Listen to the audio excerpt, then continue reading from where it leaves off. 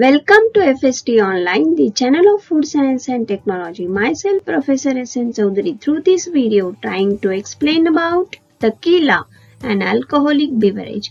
Before that, if you haven't subscribed to FST Online, do subscribe it. From these bottles, we can judge that these may be the bottles of wine. But no. These are the bottles of alcoholic beverage known as tequila. So what is tequila? Tequila is made by distilling the fermented juices of the Weber blue agave plant. Agave tequilana is the scientific name of agave plant. So what's the difference between tequila and wine? Wine is made from grapes while tequila is made from blue agave plant. And tequila is the national drink of Mexico. So this is the image of blue agave plant. It is a member of the lily family. It looks like a giant aloe vera with spiked barbs on the tips.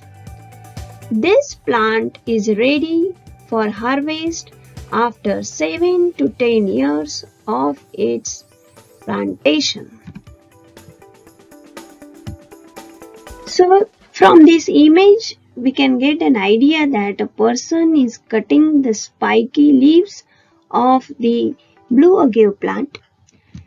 So underground, the plant produces a large bulb which is called as pinna, which looks similar to a white pineapple.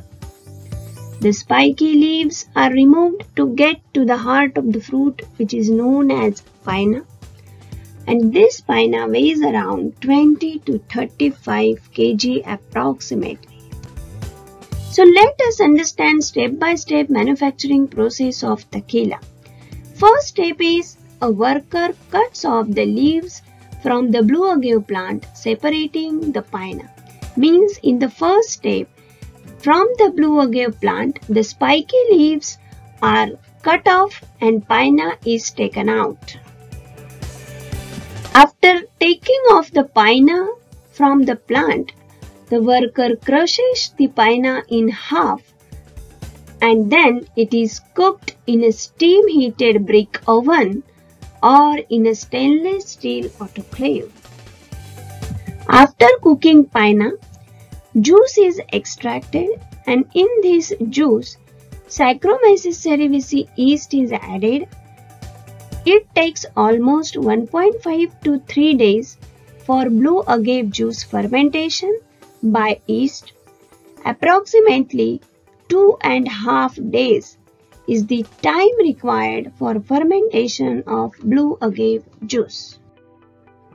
After fermentation for almost 2.5 days, fermented blue agave juice is placed in stainless steel boilers for distillation.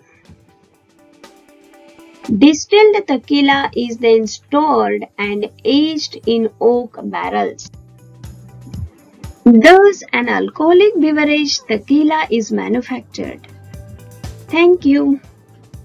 If you found it worthy, do like, share and subscribe to FST Online.